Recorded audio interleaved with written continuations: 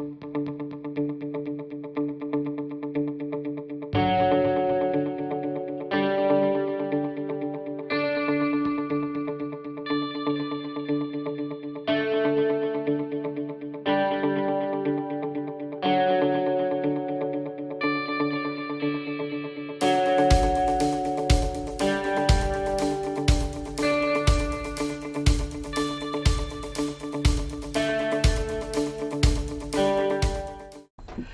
morning, everybody. Crafting Journey here.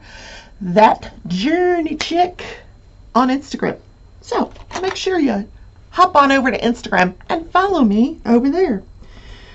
Oh, how is it going? Is everybody getting warmer? Is it getting warmer down there in Texas? Do you have power yet? Oh my God, those poor people with no power. I would have definitely left home. So I think some of you know my sister's moving to Texas. I did finally get a hold of her the other night, the night that she was supposed to leave. I finally got a hold of her, and I realized why I wasn't able to get a hold of her. I forgot that I got a new cell phone number. I got a whole new cell phone, new phone number, new company. But I had left her a message, so she answers, and I said, it's me, I got a new phone number. She's like, oh, okay. And I had called her like, this is like 9 o'clock at night, that night. And I'm like, are you on the road? Where are you? And she's like, no, we're just leaving now. I'm like, okay. So their plan was to drive. Now, they're in South Florida.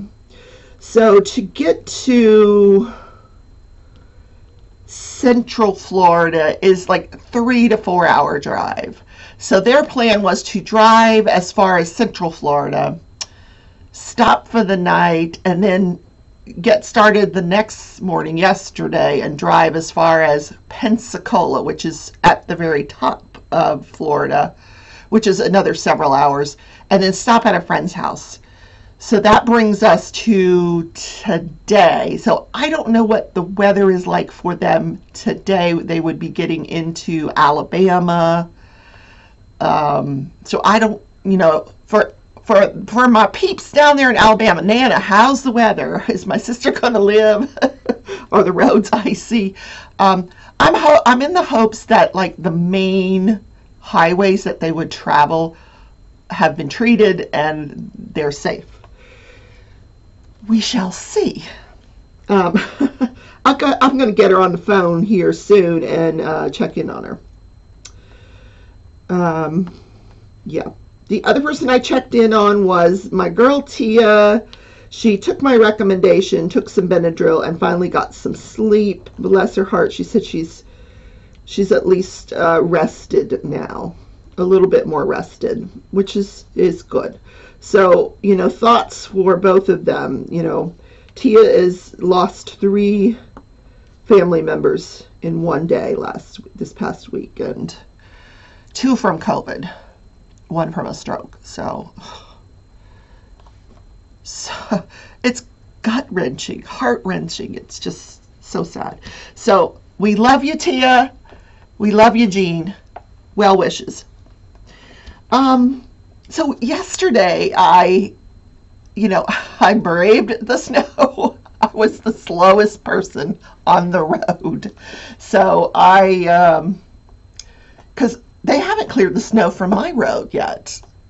So I back out of the driveway and I'm like, what's going to happen? Because I'm driving through like 2 foot of snow.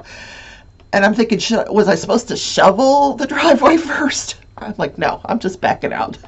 So I backed out and I got to the main road at a very leisurely pace. And then I was fine. But yeah, so I get to the office and get ready for my meeting. And there's my coworker. And so after my meeting is over, I'm like, what are you doing here? She's like, oh, this is my day to work. I'm like, no, it's my day to work. She's like, no, you're supposed to be here tomorrow. I'm like, no. I specifically remember the boss asking me to work her email said, "Can you come in tomorrow?" So she gets on the phone with the boss, and the boss is like, "Oh dear, yes, I did tell her. She's right. I told her to come in today." So we both sit there. She's like, "I just want to get out of the house." So she's got 2 kids, and she's like, so we sat there and we chit-chatted. I mean, we were working too, but it was so nice to talk to somebody in person. Now, we've both been vaccinated. She's actually had COVID, and she's recovered from it. And, I mean, we kept our distance from each other, but it was nice to catch up. Then she left around a little bit after lunchtime. I stayed for another hour or so, finish up what I was doing, and then I headed home. And I got home with such a headache. I don't know why. By the way, that meeting went well at one point, because it was a meeting with the person that I don't like. So I took the lead on the meeting like I was supposed to do, and of course he interrupts and tries to take the lead. So I, at one point, interrupted him and took the lead back. And you could tell he was kind of miffed about it. But so at that point, I shut the camera off. I muted the camera because I didn't want him to see my face, because I was like not happy. But at the end, he saw my point. He saw my plan, and he asked me to, "This is going to happen today." Well, it ain't happening today, but it's going to happen. He's a little man. He's like the Napoleon, Napoleon. Sorry about the tissue, guys. I'm going to have to reorder tissues. This weather is the tissue weather. Okay. Still working on Alice in the bottle. She's in the bottle down here. This is the bottle, top of the bottle. She's down here at the bottom of the bottle. Today is National...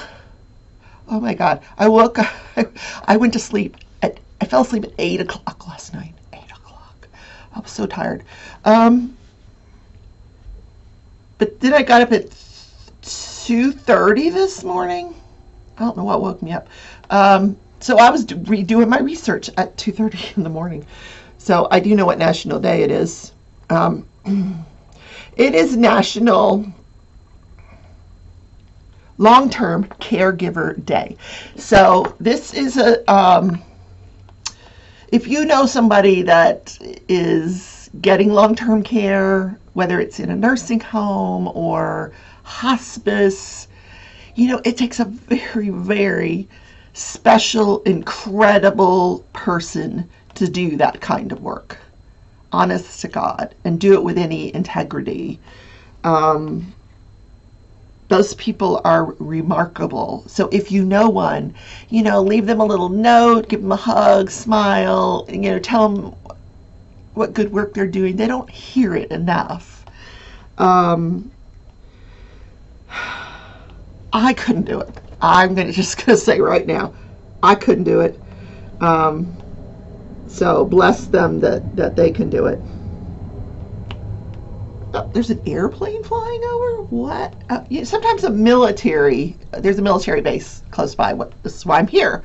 My son's in the military for like 5 more minutes. He's on his like 22nd year now. He keeps saying he's going to retire. He hasn't done it yet. But he's only 40 years old. Can you imagine doing the same thing for 22 years? Well, he hasn't done the same thing. He's done a lot of different things. But he's been in the Air Force for 22 years. Wow. Just wow. So he could retire now, have a pension, do something totally different. And I think that's what's happening now. He's looking for something different that he can intern at. Yeah. So, okay. It's time for Judge, Jury, and Journey. What do you think of the name? Alec, thank you so much for picking up that name. I told you yesterday I was at work, and of course my coworker was there, so I don't have headphones. I didn't bring any headphones. so I could listen to the trial while I was working. So, and I didn't want to bother her, so I didn't put it on. And I said, whenever they stop for a break, they end a segment, and then they'll start a new segment when they come back from the break. So I knew I could go back and watch whatever segments of this trial that I missed, so I could relay what happened to you. So after she leaves, I'm like, oh, good, I get to watch the trial. And I'm like, turning on the trial. And I can't find it. I'm like, what? Where's the trial? There's no trial. And I'm looking, and I finally go to the actual, where I've subscribed, the site that I've subscribed to, Law and Crime. And there's the segment from the morning. So I'm like, oh, there's the segment, So I click on it, and now I got to tell you, this has never happened to me in my entire career, what happened in this trial. I was a little stunned when I heard what happened. So everybody's at counsel tables, but there's a different judge there. I'm like, wait a minute. This judge is a little younger. The other judge was very tall and quite old. A few times I was looking to see if maybe that wasn't coffee in his cup on the desk, because, yeah, he looked like a drinker. I'm just going to say that was the impression I got. So anyway,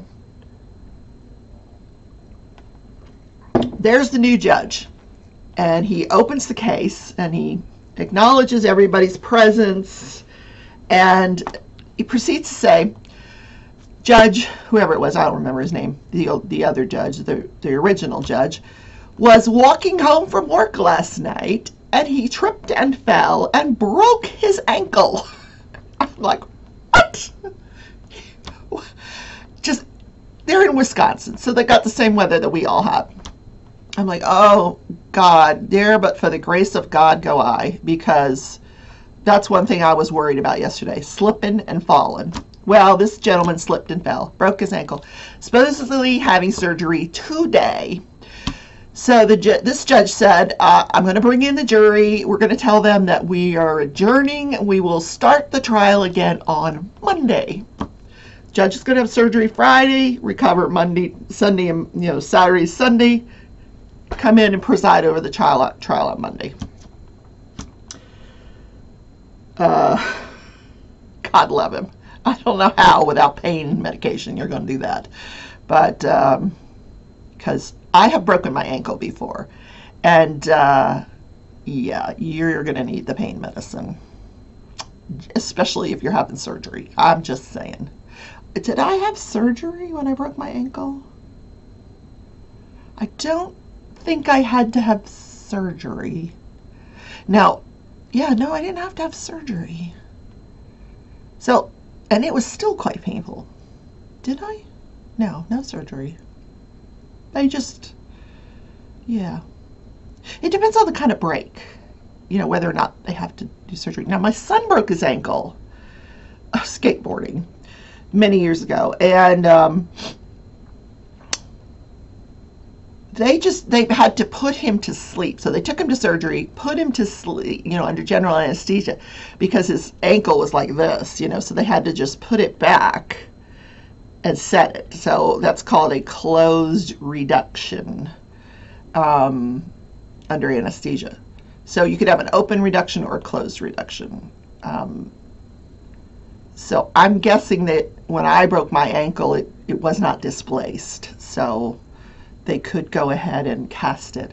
So I don't know about this judge's ankle, but, either way, it's going to hurt. And so anyway, the trial will resume on Monday. So today I thought I would talk a little bit about something I haven't touched base on. Now, that is something that the jury does consider when they are deliberating, whether they're supposed to consider it or not. It does get into their mind, and that is the defendant's demeanor. What is he acting like during all of this testimony? So we'll talk about testimony day 1, 2, and 3. What was the defendant's demeanor. You know, in other words, what was he doing at the table while he was listening to all of this testimony? Because if I'm a juror, that's something I'm going to pay attention to. So, and the camera, it's produced very well, whoever's filming this, because every now and then they will show you him. They'll, you know, if something dramatic is being said on the stand, and there hasn't really been a lot of dramatic testimony, but there has been testimony, for example, you know, instead of looking for his wife, he goes to work. That's one example of dramatic testimony. Another example of testimony is, you know, the searchers, you know, I told you that one day 3 was a parade of people that searched for his wife.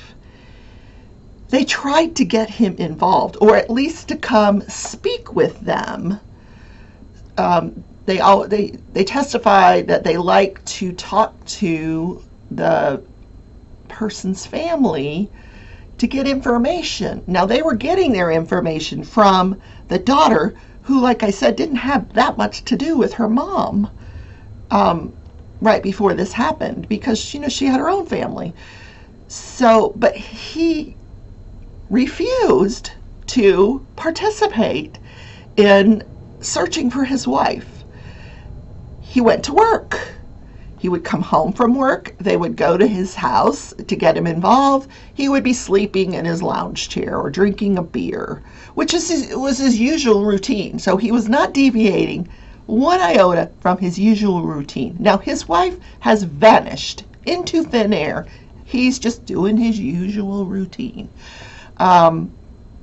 So now what's happening at at his table, the defendant's table, while he's hearing all this? He's got a pen and he's doodling. He's doodling. You could see the circles with the pen.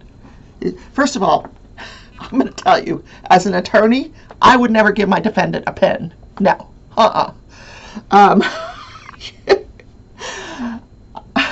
remember one case one day where the guy took his pencil and stabbed the lawyer. Like, not, it wasn't fatal or anything, but he just took up the pencil and went. I'm like, no, you're not having a pencil or a pen. But anyway, he's got a pen. He's got a pad of paper. Clearly, there's some trust there. That's okay. But he's very expressionless. Now, he's wearing a mask, which does not help. But his eyes are blank, just empty of emotion. You know, not upset about this at all. Now, 8 years have passed since she disappeared, but he's not reacting to anything he hears. Nothing he hears. It's very strange demeanor. Now, do I think that makes him guilty? No, I'm not convinced yet. Nothing I've heard has convinced me. Now, I know some stuff that's going, I know like some stuff that's happened since his arrest, but I'm not at liberty to say, because I'm just going to tell you what's the evidence that's been presented to the jury. So that you guys can make up your own mind. But I thought you would like to have that information to help you make up your mind. Did he do it? Did he kill his wife and get away with it? Well, we don't know if he's going to get away with it, but for the last 8 years, he's been out doing his thing. He's incredible. Like, his wife just vanished. Like, and one thing I didn't tell you is she didn't have a car. So that has been ruled out. She could not have gotten in her car and driven away. The only vehicle they had was his work truck. And then the son that lived there had a vehicle. She did not have she hadn't driven in quite some time, according to all the testimony. So she would have had to walk away or somebody pick her up. Now, what I have not heard is any reference to close friends. Like, did she have any close friends that she kept in touch with that might have gotten her at 4 in the morning? It doesn't seem like there were any, because there hasn't been any testimony of that at all. And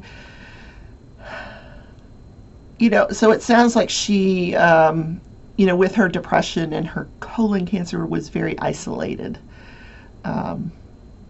She knew her kids had their own families and probably, I guess, didn't want to bother them. So that is day 4 of the Prokopovitz trial, Curly's trial. Is Curly guilty? Okay. Let's move along here. Okay, are we done with this symbol? I think we are. Okay, let's put it away. So today, I do not have to go into work. And it's Friday! Oh my God, Friday dance! Friday, Friday, Friday, woohoo!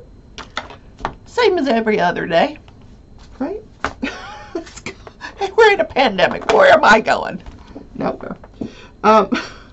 Okay, I need this this one right here. Yep. This is just all different shades of blue. Do I want the dark blue, the light blue, the middle blue, whatever.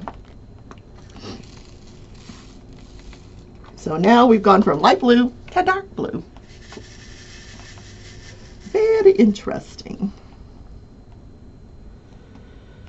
So, this day in history, the Chicago 7 are sentenced. Now, you're like, oh, they got acquitted. Yes, they did. They had more than one charge, though. They were acquitted of, I'm going to read it off to you because it's a little complicated. So who were the Chicago 7? So this was in Chicago, obviously. Chicago 7 were in Miami. They were in Chicago. This was 1970. Democratic National Convention. Ultimately, Nixon goes on to win the election. And there are 15,000 anti-war protesters. Now, Mayor Daley did not want them there. He suspended all of the permits for protesting. He did not. He's like, nope. He sent out a whole bunch of police officers, a whole bunch of National Guard, and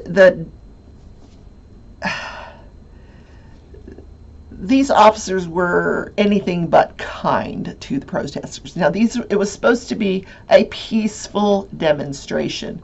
Now, the Chicago 7 were leaders of several different anti-war movements, including this one gentleman who was Bobby Seale, who ended up being tried separately, and that's a whole another story, but he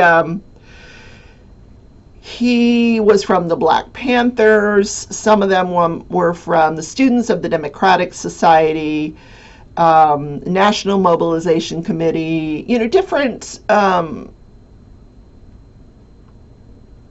young organizations that were, they were anti-Vietnam War. So their defense was that the police were the people out there inciting these riots, but they were on trial for crossing state lines to incite a riot and for, organizing this riot. So they were charged with conspiracy to cross state lines with intent to incite a riot.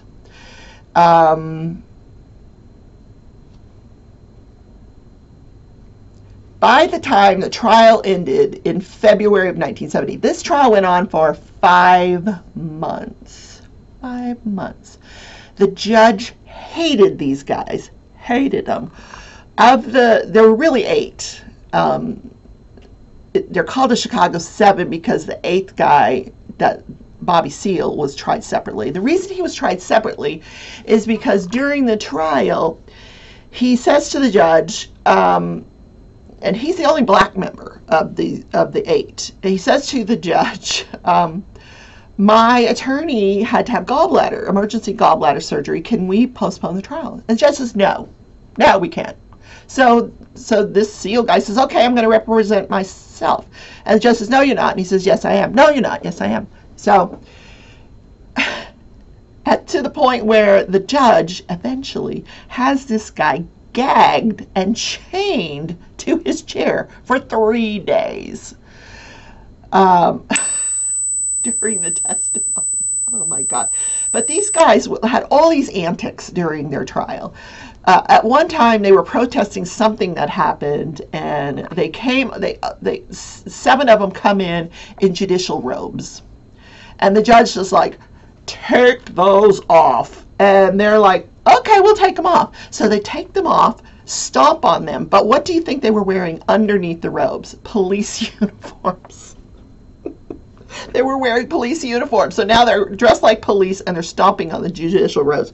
So the judge is just infuriated. So by the time this trial ends in February of 1970, these defendants and their attorneys were found guilty of 175 counts of contempt of court and sentenced them to between 2 and 4 years in jail for all these contempt charges. Some of them were charged to 5 years and fined $5,000. So they were found not guilty of conspiracy, but they were found guilty of intent to riot. They never served, none of them, including the lawyers, ever served a day in jail. None. They appealed. The appeal was overturned. The appellate court said this judge was wrong, clearly biased against all these guys, and that they all went free. And the guy that was being tried separately never got tried because they had been acquitted of the main charge, and the prosecutor said, no, we're not going through this again. So he just dropped the charges for the eighth guy. What a debacle. Oh my gosh. I was only 10 years old, oblivious to all of that. So that is this day in history. This particular day in history would have been the day that they were sentenced by that ridiculous judge. Well, I think the ridiculous went both ways. The ridiculousness went both ways. So today, my plan is to work, obviously. I've got to do some work. And, I want to finish a couple crochet projects so I can show them to you tomorrow in the morning show. Sunday, we're having... Wambui made it on the Sunday morning show. She will not be here for the entire show Sunday. She's going to give us like 20 minutes. I'm good. I'm good. Yeah. I don't think she diamond paints. We're going to have to ask her. But she's going to be here to talk about loom knitting. Any questions you have about loom knitting, bring them Sunday and let's find out. And she's really a very sweet, remarkable person. Really, really sweet. Very put together, like makeup, jewelry. I don't do that stuff. You don't see a lot of makeup on me or jewelry or I guess I'm not well put together. I'm put together. I'm here, but yeah. Anyway, is my heater on? It is on. Oh, look. Yeah. I don't have the heat on, just the fireplace part of it. So I hope you guys have a wonderful weekend. Tonight at 7 p.m. Central Time, 8 p.m. Eastern is Mickey Sunshine Creates. I will be there, of course, because the woman is my bestie, and I have to support her. Don't know what we're going to talk about. We never do. But she gets through her hour. She's so funny. Oh, my God. She's just, because she laughs. She's got this funny laugh. Anyway, and right after her is DP Addiction Adventures. Don't know what she's got up her sleeve. Always has something up her sleeve. But she'll be up at 9 Eastern, 8 Central. So, have a great evening. I will see you in one of the lives, or see you tomorrow in the morning show. Bye. It's Friday. Jake's sleeping. Bye, everybody. Stay safe. Stay warm. And crap dog.